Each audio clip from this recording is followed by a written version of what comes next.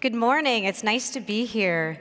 It's very exciting to be at Rapid 2019 and to be the keynote speaker on Wednesday morning. I really want to say that the innovations that were just presented to us by Michael and Melanie were very interesting. It's exciting to see new innovations around additive technology come out every day. And I just wish them both best of luck when we find out from the polls who wins. So today I'm going to talk a little bit about Stryker and our journey through additive manufacturing and how we've used the technology for some of our implant components. Stryker is really excited about additive technology. We're excited about technology in general. I'm not sure how much all of you know about Stryker, so I'm going to spend a few minutes and I'm going to introduce the company to you. I'm sure there are some of you very familiar with our company in the audience. But I'll spend that time. And then I'll talk about our history with additive manufacturing, where we started, where we've been, and where we are with the technology. And I also am going to bring in some of our other technologies that we use alongside additive manufacturing to really make healthcare better and really do innovative things with components and with additive. And then I'll talk about some of the product features that we have as well. So let's start with our company. Stryker's mission is, together with our customers, we are driven to make healthcare better. That is at the heart of everything we do. All the cool technology we look at, all of the implant designs that we look at, all of the components that we make around healthcare, it's all about working with our customers to make healthcare better. We have a very strong sense of values within the company, which are up on the screen: the integrity, accountability, people, and performance. It is so much about those values within our company. It is within our DNA and within our culture. Our company strategy ties in really nicely with our mission. Our mission defines why we do what we do. And our values define what we believe. And our company strategy works together with those to say where we're going. And also for our customers to answer the question, why Stryker and why work with us? Our company's strategy is to drive market-leading growth and achieve category leadership in med-surg equipment, orthopedics, and neurosurgical technology and spine. 4 pillars of that mission and strategy is customer focus, innovation, globalization, and cost transformation. Now, if you think about what this conference is about, 3D printing and additive manufacturing, I can see many ways in which additive manufacturing fits within our company strategy. And if you listen to what our CEO, Kevin Lobo, says, he can see many ways that additive manufacturing fits within our company strategy. Just quickly at a glance, a few things about Stryker. We're $13.6 billion in sales in 2018, which is great. It's been wonderful at the company to see the growth of the company. We are also focused on patenting technology that we look at. So we have over 7,700 patents. We're part of the S&P 500. And it is a global company across the world. So we have about 36,000 employees globally for Stryker. One of the most interesting things for me is how we began. So this is a picture of Dr. Homer Stryker. Dr. Homer Stryker was a physician in Kalamazoo, Michigan, so not too far away from here. And when he was a med student, he often found that things didn't exactly work the way he wanted them to work. And he had a motto or a way he thought. And what he always thought was, if you have a tool that doesn't work, make it work.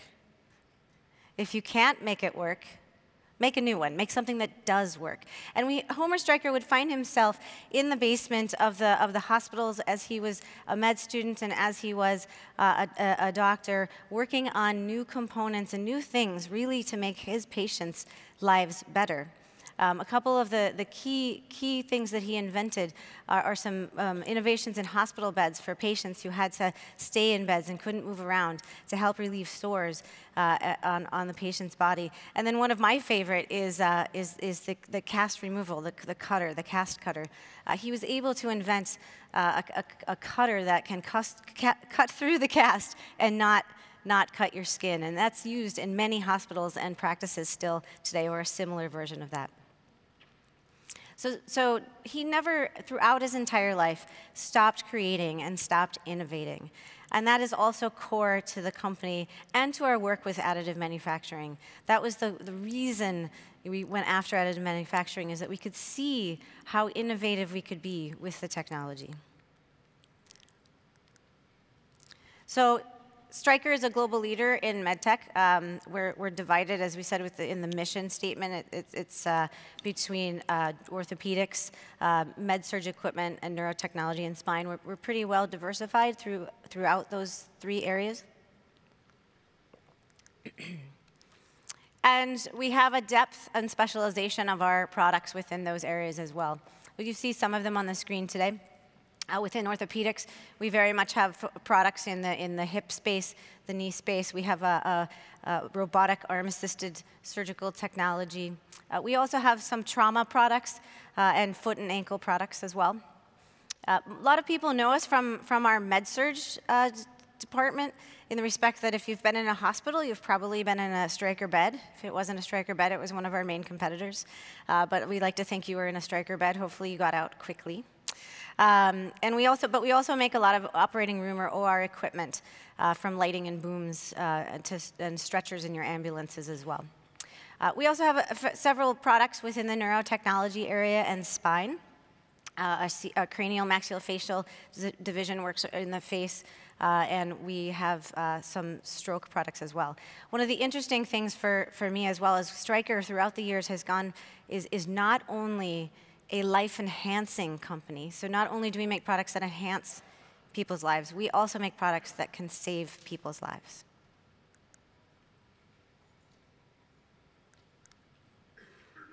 We are very much focused and dedicated to innovation. Stryker spends about 5 to about 6% of its budget on its sales, on R&D. Which is great to work in a company, and I'm sure much of that was spent within additive manufacturing. And as I mentioned before, we are very focused and dedicated to patents worldwide as well. And of course, we can't forget about the company success. At the company, how do we measure success? Certainly there is success in every customer satisfied and every patient's life improved or saved. And then even within the company, when we can provide inspiring work for our teams and for our people. Of course, we also are a business, and so we do measure ourselves financially. So it's exciting to show this slide as well. So what it's showing is since 1979, which is when Stryker went public, we've had continued growth for the past 39 years in sales. So very exciting spot to be for us. When you look at, if you take the time and you listen or read our company reports, a lot of what comes in the later years since our launching of Additive Project is a call out to additive manufacturing and how we have been able to use it to enhance people's lives. And so with that, I'm going to go on to the additive manufacturing part of the presentation. So Tritanium and laser rapid manufacturing process. Laser rapid manufacturing, or LRM, was sort of our internal name for additive manufacturing. We use a powder bed manufacturing technology to manufacture components in the orthopedic and the neurotechnology or spine space right now. And where it began, so it began in 2001, where we began working with a university on some key development. We began the relationship there with a little bit of funding and a little bit of work going on there. And as we grew, and as the team at the university grew in understanding what was going on with the technology, we were able to get our first patent in 2002. I'll talk a little bit about this in a few slides, but one of the funny things was that when we first started looking at the technology of additive manufacturing, we went to the university and we saw things going on that people were trying to make all these fully dense components. And we went to them and we said, actually, could you just leave the pores in there? Because we actually want it to be porous. So we spent a lot of time looking at the porous technology that could come out of additive. So it took several years. It took a lot of work. It took a lot of patience, a few PhD students who, some of them now work at Stryker.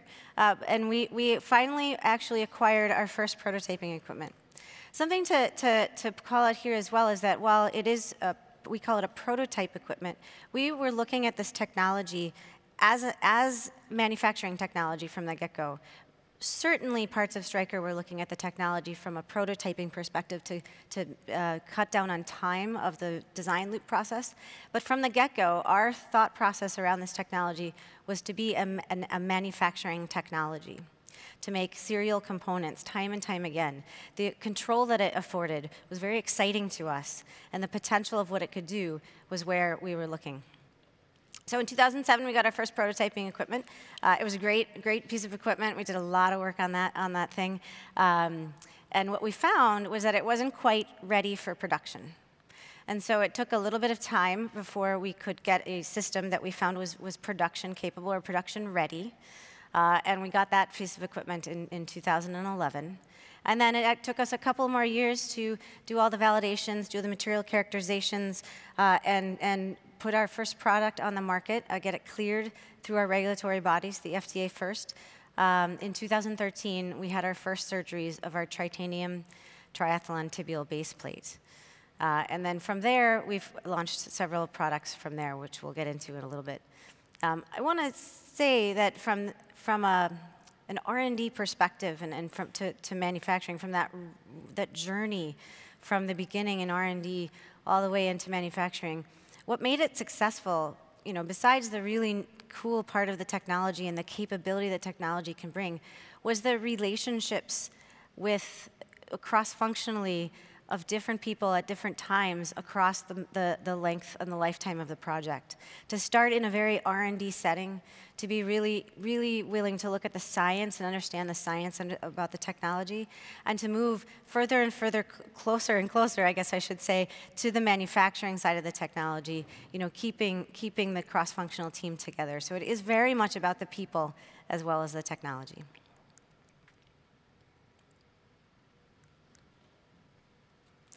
I mentioned patents. So we had our first patent in 2002, and we continued to patent both the technology, the way that we use it, the way we make our porous structures, as well as a lot of the designs that come out of the technology, which is really, truly a very exciting part of the technology.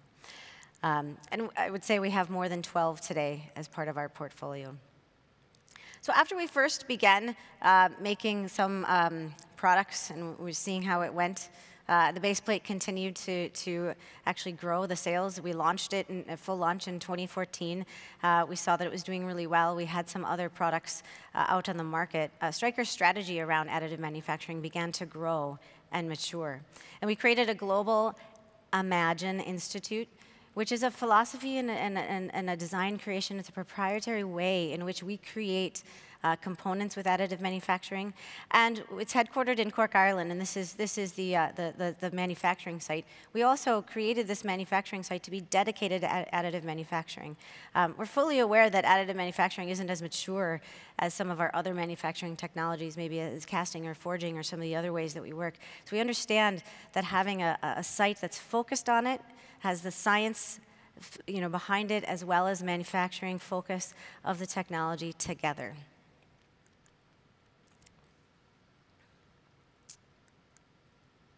So Tritanium. Tritanium was mentioned before I came out on stage. Tritanium is why we began looking into additive manufacturing in the first place. We had a porous metal technologies. I'll show a few pictures of them here. So we had porous metal technologies out in the industry for many years. If you go back in the medical device industry to the 1980s, a lot of components, we were starting to coat them with beads. So why would we bother? Why would we coat these components with beads? Those beads really were supposed to leave some space for the bone to be able to interdigitate in with the implant. We found that worked. It didn't have as much porosity as maybe we wanted, so we looked at other ways to make porous metal technology. And in the late 90s, early 2000s, that was the way of the industry. There's some other of our competitors of other ways of making porous metal. And we explored a few, and you can see the pictures of them in the top in the 2008 pictures. And they work really well. They're a coating. So they're coatings that have to be applied to implants. And they usually require some type of high temperature, which can then, it can compromise the mechanical properties of the substrate that you're putting it on, which means that you still have high quality and you put out good components, but you limit where you can put that porous material. You limit where you can, which types of components you can actually apply those coatings to. And so they're also long processes. There's lots of manufacturing steps that go into them. So we were looking for an alternative way to make this Tritanium technology. We were looking for an alternative and elegant way in which we could make it simply and accurately each time we made it. And that's where Tritanium and additive manufacturing came from. So what's the advantage of an additive porous structure or an additive Tritanium? It's many of the same advantages you might see in components that aren't porous, is that besides the biologic fixation one, that is very, very porous and very related to the medical device industry. But one of the things is you can really have your design window opened up. So we can tailor the pore size and the porosity of our Tritanium to meet our product needs. We can interdigitate that with solid material or dense material and not have everything be porous. We can put it in places that we could not have thought about before.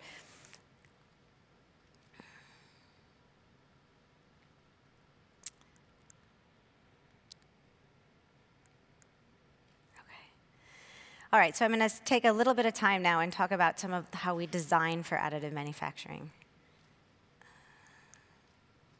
So why additive? I think I'm sort of preaching to the choir when I say why additive here in a venue like this.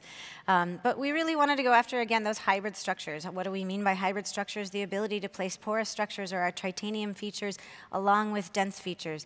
We wanted to for example, if you look at the top picture, that's our Tritanium triathlon tibial base plate.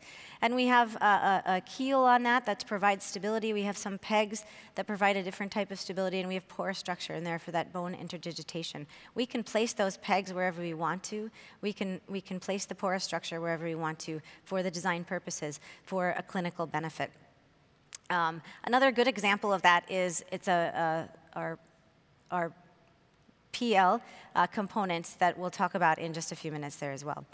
We have a patella that we make that has porous structure on one side for the bone to interdigitate, and then we have a different engineered structure that receives polyethylene, which articulates against the femoral component during use. So we can create structures that we really were never able to be created before. The bottom picture is it's an augment that is put in a revision knee situation where you have a knee implant and you have to remove it, and there's some bone that's been lost. And so if you put in a revision cone, is what it's called, we can use the porous structure to get the existing bone to really articulate and interdigitate into those features. And we can use additive manufacturing to create different features on the inside of that component that really accurately mate with the knee component that goes in. So designs that we were never able to make before.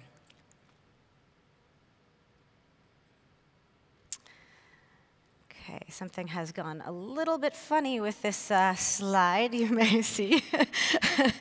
What this is showing is that as we did work through, or it's supposed to be showing, as we did work through the technology and we started looking at ways to use it, we started using it the way that I think a lot of people began in the beginning with their journey with additive manufacturing.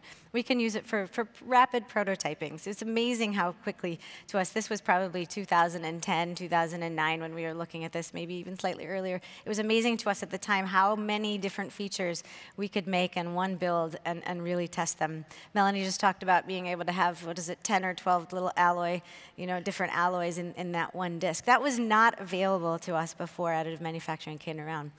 And what this is looking at is different designs for the peg feature on the tibial base plate, and we wanted a certain pull-out strength on that, so we were able to really quickly, rapidly iterate the design and choose that quickly. All right, so I'm going to step away from additive manufacturing for a minute, and I'm going to talk about something else we have at Stryker, another technology that we work with that it was actually homegrown within the company, but it really dovetails nicely with additive technology in how we create revolutionary designs to make healthcare better. So that's SOMA, or Stryker Orthopedics Modeling and Analytics. So before SOMA was invented, how did we know how big or small bones were? In the old school way, we had to measure them. So we could use 2D radiographs to get an idea of how big, say, a proximal femur was. Or sometimes scientists and engineers would go to library collections or museum collections where they had bone artifacts, and they would actually measure them. However, with today's more advanced technologies just in general, we can actually use CT scans through the medical imaging process and use those to help us design our products. So let's see how that is done. So how was Soma built? So Soma was built together within Stryker with a collaboration between those on our team, our joint replacement division, and our trauma and extremities division. So those are our teams that focus on products for joint replacements and focus on products for traumas and extremities. And they both had a unique need at the time to look at bone size, shape, and be more accurate in their implant design. And so what they've done is they began to compile a comprehensive library or a database of CT scans. I think it started initially with about 50 or so and has gone up to over several thousand scans at this time. And then they built and created analytical tools to take those CT scans, segment out the bone, and be able to use all that information to help create implant designs.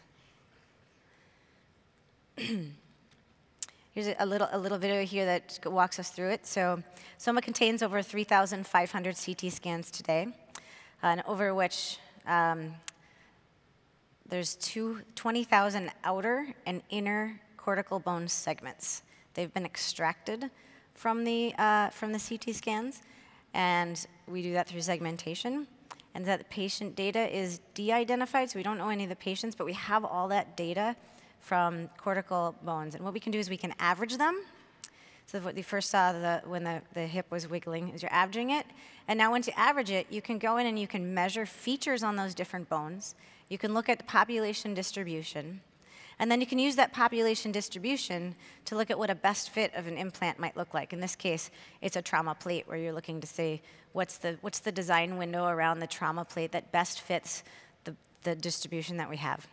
So what we used, the way that we've used it, one of the ways we've used it within additive manufacturing, it's moving ahead of me a little bit, is in the base plate again.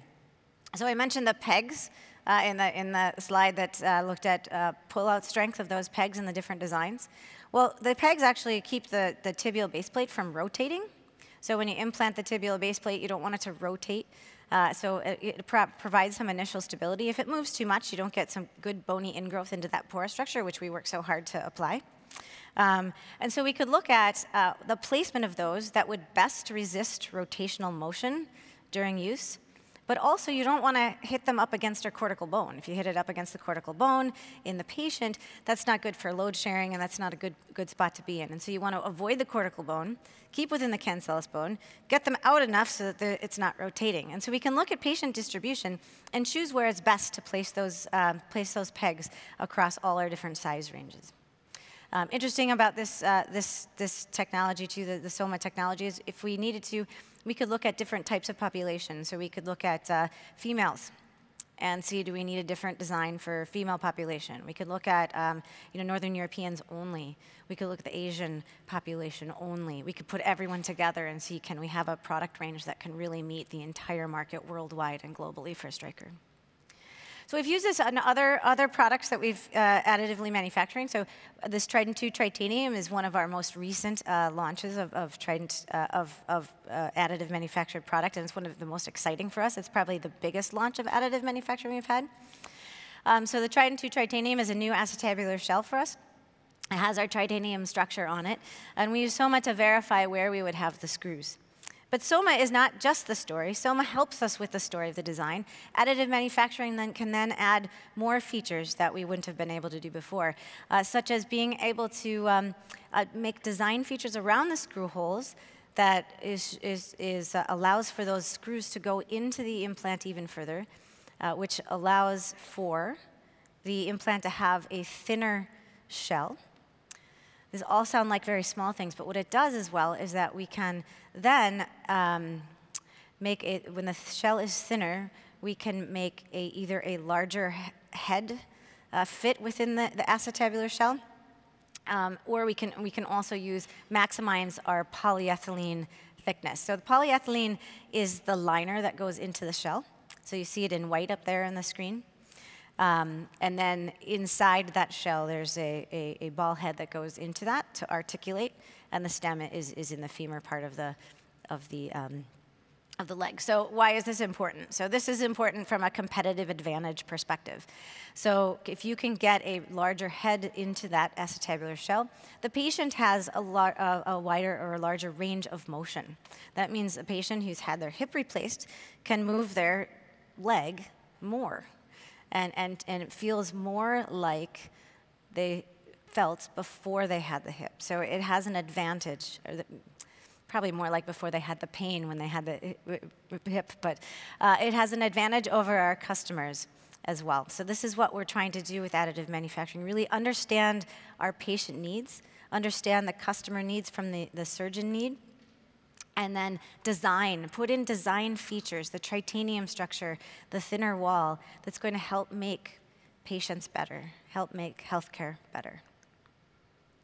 And of course, we have the tritanium structure. Our tritanium structure is entirely controlled by the way we build it. So it is the same every time we build it. You build a size 54 acetabular shell, one day it's going to be the same titanium structure 10 days from then. But we also have the ability to manipulate it as we want to for the component. I did mention that before.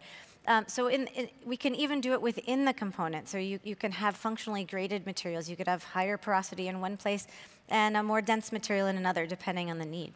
In this particular case, we engineered a surface structure both to have a high coefficient of friction, which allows for a good initial stability of the shell, as well as increases the surface porosity. So what is the surface porosity? Surface porosity is the porosity of the implant as it interfaces with the bone.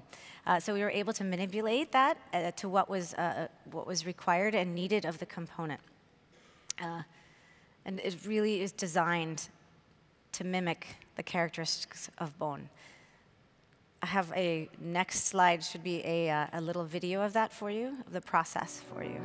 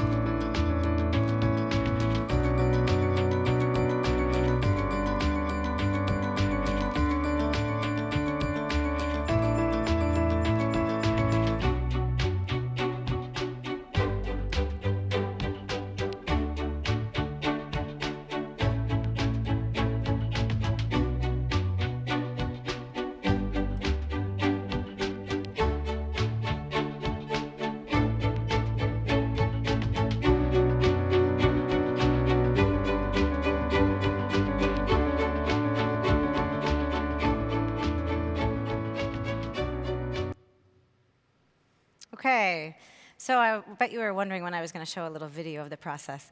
That's a nice animation that shows the general parts of the process, but also shows some of the structures and items that we put into the implant to really make healthcare better and make it the best shell that is made out there. It is, by the way, already our highest selling acetabular shell. within just a year of launch, so it's pretty exciting for us. So what I've gone through so far really is a little bit of history of additive manufacturing technology for Stryker for our joint replacement space. So we had the development, it came out of our joint replacement R&D teams along with the collaboration with the university, a lot of our prototyping that went on in the early days, a lot of work around material testing, mechanical properties, seeing if we could actually make what we wanted to make, and then the actual production of joints and augments that for serial production. These are all made in size ranges the same every day, all the time, each shell, each tray that goes out there. So we have gone, Stryker, as you saw in the beginning, has a wide range of products. And I'm going to talk a little bit now about going beyond the wide range of products. You can see this slide also didn't quite get to something went funny on this slide as well. This is supposed to be a PL cage, so it's a spinal cage. It's a fusion cage, goes in your back. And it's to fuse two vertebrae together. You'll see, actually, I have another video, and I'm glad I'm showing the video. It's a little bit like your acetabular shell video that we just saw, but it's going to show you the device a little bit better than this picture shows you right now. But what was really neat, there we go. What was really neat about this is that we were able to design in features that we never really designed before, using the power, the transformative power of additive manufacturing and building up that component, from grains of powder, metal powder, into metal components. And so what we have are very specific features that are designed just because of that. So we have some teeth on the flat surfaces of the implant, and what that's designed and put interdigitated in with porous structure, the Tritanium structure. So the teeth are there to keep the implant from coming out after you insert it, and the porous structure there is maximized to allow for bony interdigitation and biologic fixation. The windows were made a certain size to be able to also allow for more bone to ingrow, as well as to be able to visualize in radiographs. So here's the second video.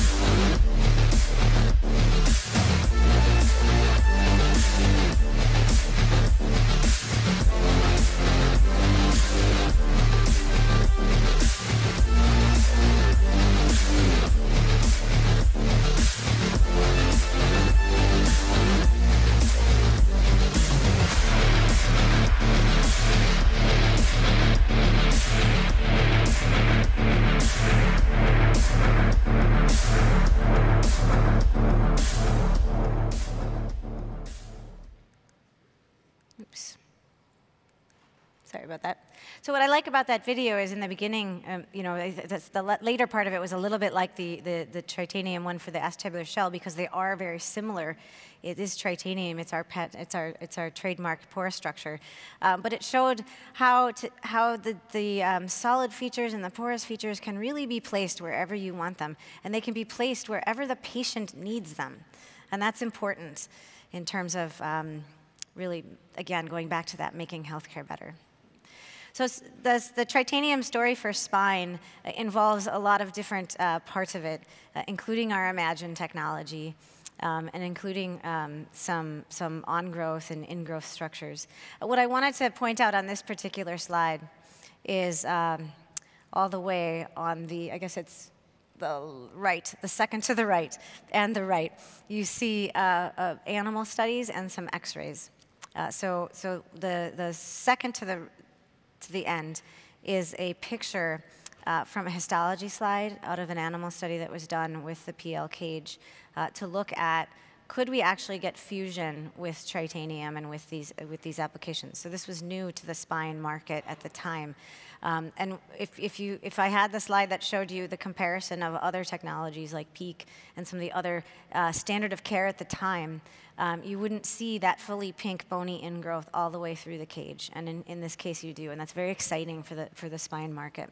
As well, in the radiograph, you can see that you can see the component, but you can see between it. You can see some of the imaging. Just makes it easier than a big piece of metal that's just in the spine, or the polymer, the PEEK cages as well. It's very hard to see them.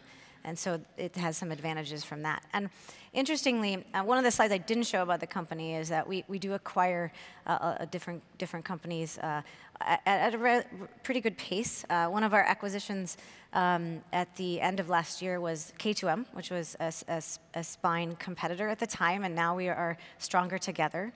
And they also had found the power of additive manufacturing in their fusion devices in a slightly different way.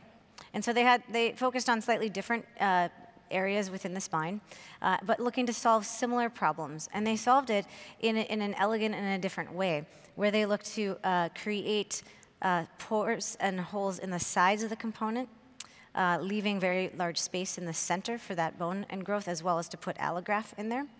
And then they also looked at the surface of the titanium to make sure that there was good on-growth of the bone from the implant there. And if you look at that, if you look at the picture in the middle in particular, what I was talking about, that imaging, they have super imaging in the radiographs or the X-rays that come out after implantation to be able to see the device and to be able to see what's going on inside that cage as the bone grows and infuses and relieves the pain for the patient.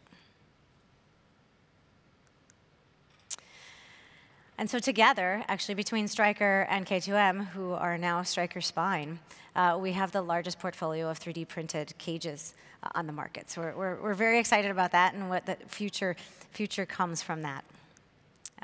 So the last thing that I'm going to talk about today is that jump into patient-specific, which for Stryker, again, we started as a serial production manufacturer with additive manufacturing. It wasn't in our first 5 products to go patient-specific. But I'm pleased to be able to say that in April, we did launch it's a limited launch, but we did begin surgeries of a new patient-specific device in the CMF space. So in this case, the surgeon actually works with designers within the company to appropriately design plates for orthognatic or mid-face reconstruction and design components, design these plates to correct either there's been there could be a tumor or there could be something that they want to correct to help with breathing or other different medical reasons. So we're really excited about this new product, and it is our first patient-specific technology. One of the exciting things for us as well is that we actually were able to take the same manufacturing technology that we use for serial production and move it into the patient-specific space, really putting us in a good spot for more patient-specific devices in the future. And so with that is our journey. We began in 2001 as a little bit of seed money to a university to solve a problem that we were trying to solve. And today, we have all these devices on the market, and we expect that there will be more to come. So we're very excited about additive manufacturing technology. I think just in general, the industry has just scratched the surface. And I love conferences like this to come to see where we will go next with the technology.